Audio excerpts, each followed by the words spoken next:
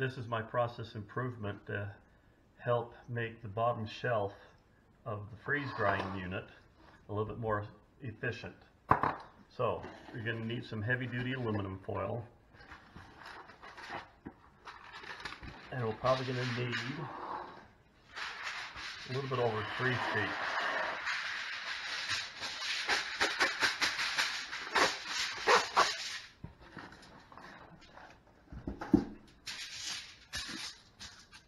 So take your foil and just line it up with the shelves here, because you want to be able to fold the ends of the foil to meet the width of the shelf here. And that's going to be about maybe 1.5 inches.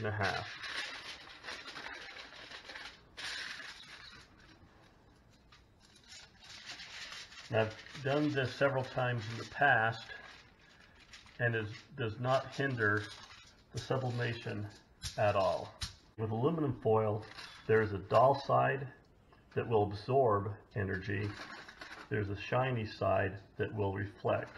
So we want the shiny side out. So in this case, we want the shiny side down. So flip that over. Then we want to place this about halfway on our foil. Then we're going to take this end piece here and go through the second shelf.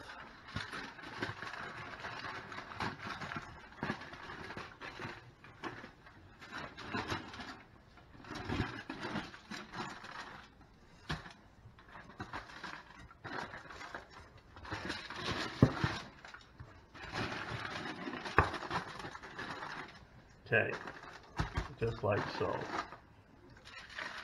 And we want to roll this over on its side.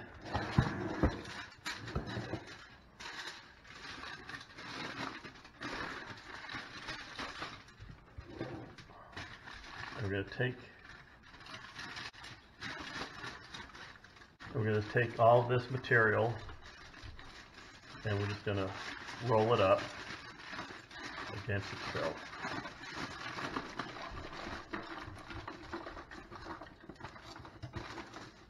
And flatten it out just like that.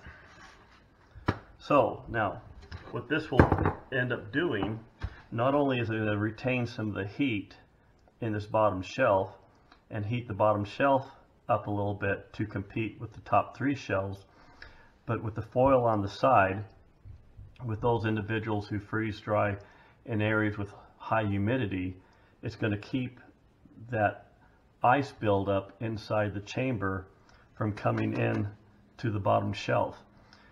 Now, one of the things you can see what Harvest Right has done in the past, if they've laid some of this polypropylene corrugated material, there's 1 layer here, but down here on the bottom they actually put 2 layers basically to help insulate that bottom shelf away from the cold chamber.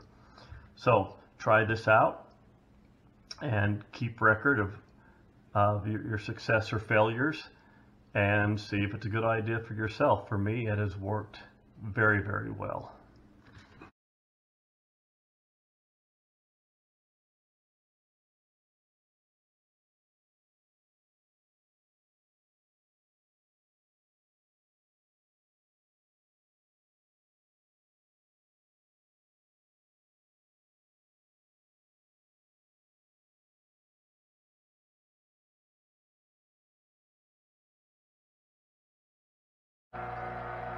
My freeze dryer has run for about 5 minutes and has sufficient vacuum to perform this test. So with the door closed, no food in the freeze dryer, with this valve closed, and you want to get your drain valve and put that into some water. Now I'm just using colored water to make it a little bit easier to see. And what you do not want to have is water being drawn up through your drain valve. If you have water being drawn up through your drain valve, that means your valve is not holding and is leaking vacuum. Now, the ice that is built up inside your freeze dryer has a pH level of acidity, and that pH level can corrode the chrome ball valve inside here. And if that gets corroded enough, it will actually leak vacuum. And this is one of the places where you need to test to avoid frustration when you get an inadequate vacuum reading, a vacuum message on your freeze dryer, and you've checked your door sill and you've checked your pump and you've checked everything else, but one thing you do need to check is your drain valve. My next tip deals with the philtrum. Now, if you don't know what the philtrum is this little teeny space right above your lip where that little bit of a divot is. That space, the philtrum, is one of the most temperature sensitive parts of your body. It can sense heat and cold better than anywhere else. And maybe that's the reason why we bring potentially hot food near our lips to see if something may be too hot. But one of my suggestions to do is, if you're curious if whether or not your food is completely dry, is just to take a bit of food and just lightly touch it to the top of your upper lip.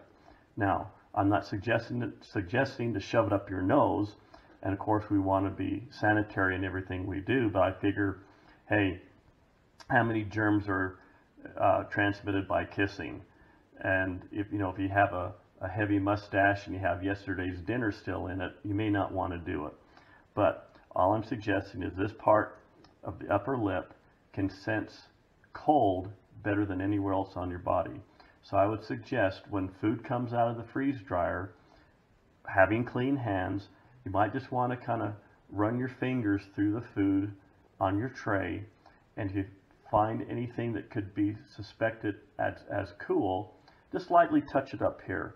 If it's cold, don't package it. Continue on, give it a few more hours, because moisture inside your packet is the worst thing you can do.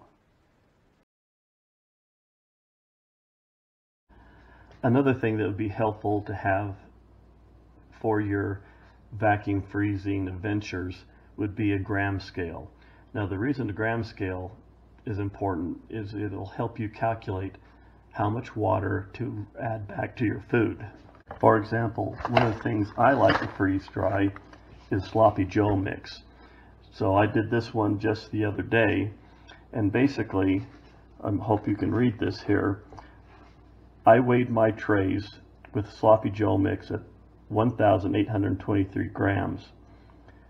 And when I was done, I weighed my trays again, and my trays then weighed 1,106 grams.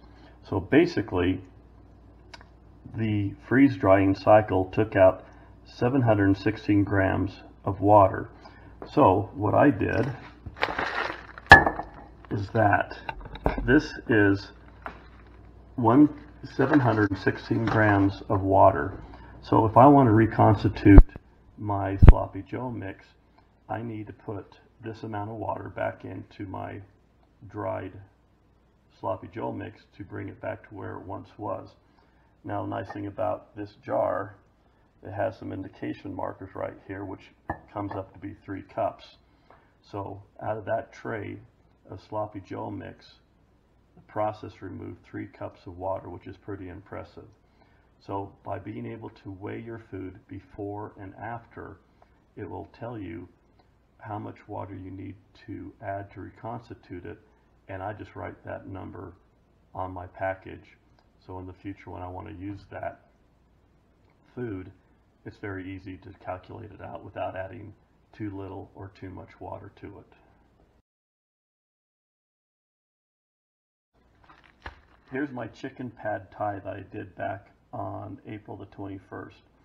Another little tip you can do is called the crunch test. So I can take this and I can squeeze it and I can hear the food inside crunch, and that's a good thing. That's basically telling me that my food is nice and dry inside. Now, a couple of years back when I did some strawberries, I did the same thing. About a day later, I went to crunch it, and it didn't crunch. It felt really soft and mushy. And basically what happened is I ended up putting strawberries in the bag and sealing the bag, not realizing that some of the strawberries still had frost or ice or water inside the food. And what happened is that little bit of water reconstituted my package of strawberries and made them all mushy. And because they sat there for several weeks, they were spoiled.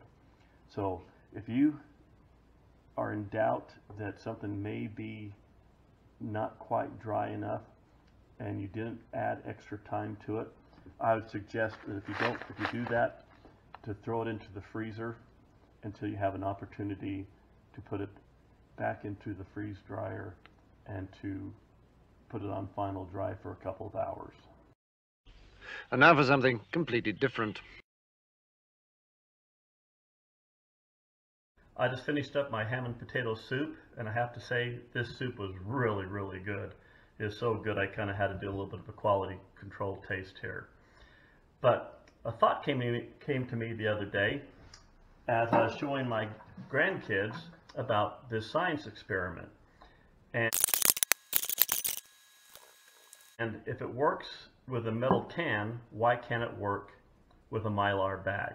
So today I'm going to show you the easiest way of vacuum sealing your Mylar bags without having to buy any additional equipment.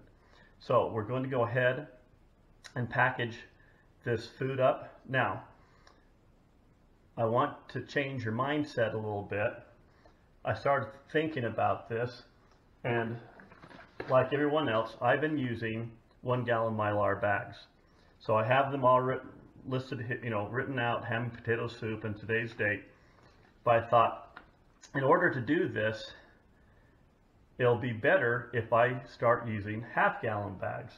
And so I took a bunch of these bags, basically I folded them in half, cut them down the center, and so I came up with half-gallon bags. Okay, so we're going to put some of the ham and potato soup in half-gallon bags, and we're going to put some in the 1 gallon bags, and then we're going to vacuum seal them. Now, just for illustration purposes, I took one of the bags here and I made a dotted line across the manufacturer's edge, and then I made a dotted line across the secondary seal that I'm going to make. And I have this little corner right here that says keep clear. It's important for this process that this corner of the bag remains clear without any food underneath it, because we need this to be nice and flat for this little thing to work. So I'll explain to that in a little bit later. So I'm going to go ahead and pack this up, and I'll be right back with you.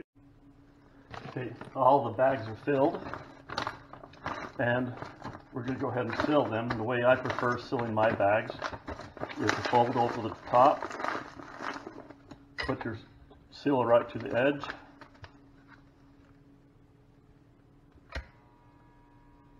go ahead and push it down, wait for it to stop, hold it there just for a minute so the seal can cool down.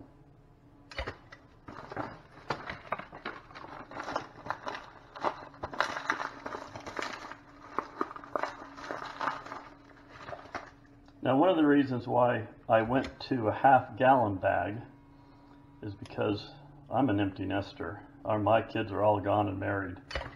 And so to have a great whole bunch of food in 1 gallon bag may not be too convenient for me. But it seems to work out pretty good.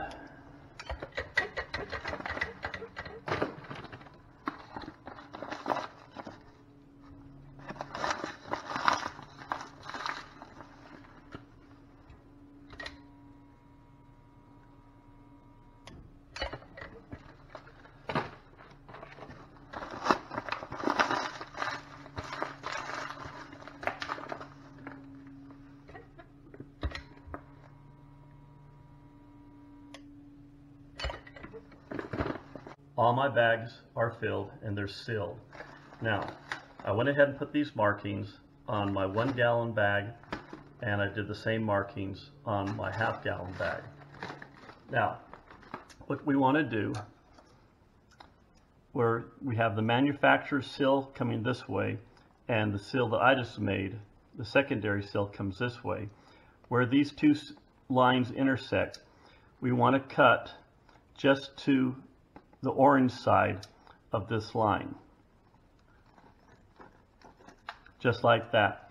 What we want to do, we want to create a vent hole that will allow the air inside the bag to leave the bag and go into the freeze dryer. Same thing with here. Manufacturing seam, secondary seam. We're going to cut right where the two intersect, just off-centered, to allow and to make a little vent hole in the bag. So I'm going to do this with all my bags. Now, the reason I have this orange triangle and it says keep clear, you don't want any of the food in the bag to be up in this area, because this area needs to be kept clear, because this is where the vacuum force is going to seal the two sides of the bag together so it doesn't leak. So I snipped off the ends of all my bags. Now, I do have oxygen absorbers in all my bags. I will continue to use oxygen absorbers even though I'm going to vacuum pack all my bags. However, talking with the people at Harvest Right and Utah State University Agricultural College in their homemaking college, they basically said that it would probably be an option with vacuum sealing that you may not want to use an oxygen absorber in the short run, but if you're going to be storing these for 20 years or longer, then you might want to.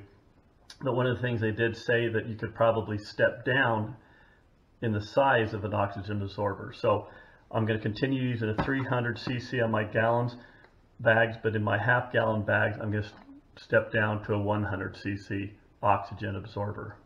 We're back out at the freeze dryer, and if you notice, I still have ice on my chamber walls. I'm not going to worry about defrosting the ice right now, and basically I just let it melt. So at the end of the cycle, I just hit the no defrost selection. Now the nice thing about these bags will now fit inside my freeze dryer rather well. Oh, that was a little bit tight. One of the problems you have with the gallon bags is you won't be able to do this with the gallon bag sizes. So this one was a little bit tight. I'm just going to kind of smash that down just a little bit so it fits inside.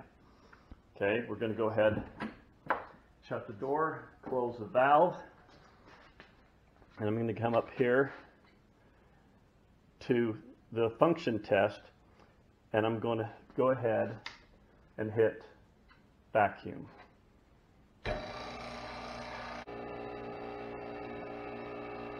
So I'm going to run this, say, for maybe 1 or 2 minutes. We're at 2 minutes, so I'm going to go ahead and turn off the vacuum, and I'm going to release the valve. And this is when the magic happens.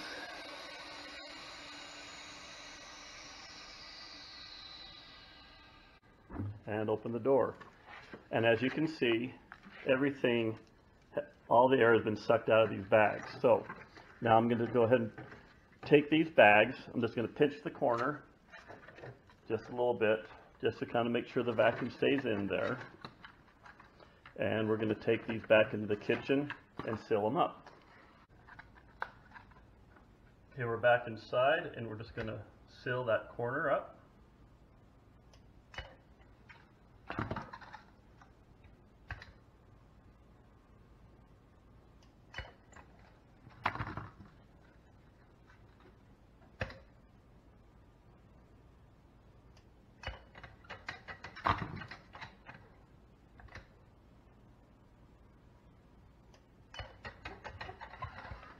So, how's that? Vacuum sealed, and with our oxygen absorber inside, and with most of the air that has been vented out, these are going to last a long time. So this is a half-gallon version. Now, what about the 1-gallon bag? The 1-gallon bag will not fit into the shelves of the freeze dryer. So what we're going to have to do is we're going to just take about an hour or so to finish defrosting my freeze dryer, and we're going to remove the shelf, and then we'll take care of this guy. Okay, it's been about 40 minutes and the chamber is defrosted. I'm going to remove my fan out of there, and we're going to remove the tray. Of course, all this is going to come down and fall in my bucket down there. That's how I defrost my chamber. Okay, so we're going to take this little red tab out, and we're going to press on the plug, and we're going to take that out, and we're going to wipe down the tray, we're going to wipe down the chamber, and we're going to go ahead and put our bags in. Replace the gasket, put the wires in there.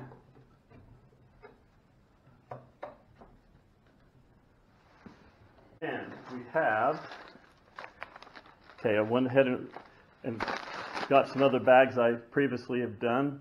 So this is my pineapple, and as you can see, I've snipped off the top there. That's going to go inside. And I have my cabbage, and I have my sour cream, and I have my ham and potato soup. So, like what we talked about, where the manufacturer's edge is and where my secondary sill is, basically we're just going to snip off that corner just to make a little bit of a vent for the air to escape. And that's going to go inside, and we're going to hit the vacuum, and we're going to give it 2 minutes. And we're going to go ahead and turn off the vacuum, open the valve,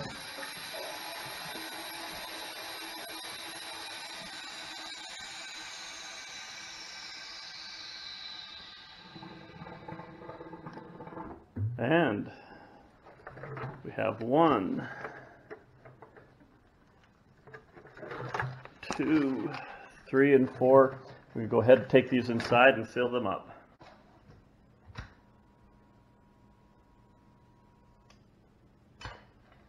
Now, one of the problems and drawbacks with vacuum sealing is if you don't use a heavy-duty bag, there's a good chance that if you're freeze drying something like meat or something that's going to have some sharp edges, and you go to vacuum pack it and you have a very thin mylar bag, there's a chance that as the force is sucking all the air out, something sharp could go through the bag. These bags are fairly thick, and I've never had a problem with these type of mylar bags. The second problem is like this is ham and potato soup, this is sour cream, cabbage, pineapple. There's not a problem if these get smashed. Now the pineapple, maybe so, but the cabbage, sour cream, the soup is not an issue. If I was doing my favorite vegetable, asparagus, and I wanted to keep the asparagus looking really nice, I'd either put it into a mason jar and store it that way, or I would just do it in a bag with an oxygen absorber. If I had asparagus in a bag like this and vacuum sealed it, when I'd open that asparagus up, it would be dust. So if you want anything to remain pristine, for example, I have a lot of sliced ham in really nice pieces. Vacuum sealing is going to break those pieces of nice ham into little teeny pieces. So that's something to consider when you do vacuum sealing. But anyway, vacuum sealing without having to buy all the extra equipment, using your Harvest Right Freeze Dryer. Of course, you can do the same thing and vacuum seal your mason jars in the Harvest Right freeze dryer also. I hope you enjoy this. It's something that is definitely different, but I believe it's something that is definitely worthwhile to try. Thanks a lot. Subscribe if you can. Like me if you will. Thank you.